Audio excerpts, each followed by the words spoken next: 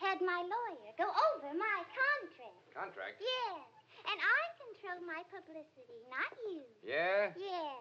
The studio's responsible for every word printed about me. If I don't like it, I can sue. What? I can sue. If you tell the papers about Kathy Selden, it would be detrimental and deleterious to my career. I could sue you for the whole studio. Why, that's a lot of nonsense. Says so. Right here. Contract dated June 8, 1925, paragraph 34, subdivision letter A. The party of the first part, that's me.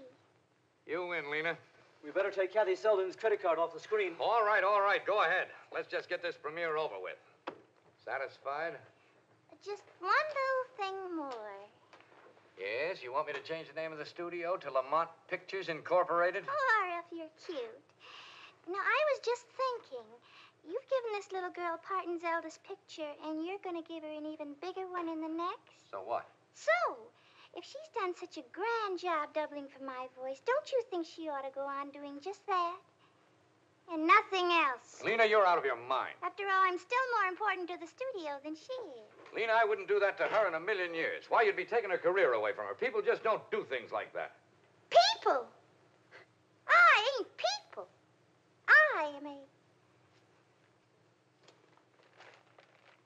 shimmering, glowing star in the cinema firmament. It says so.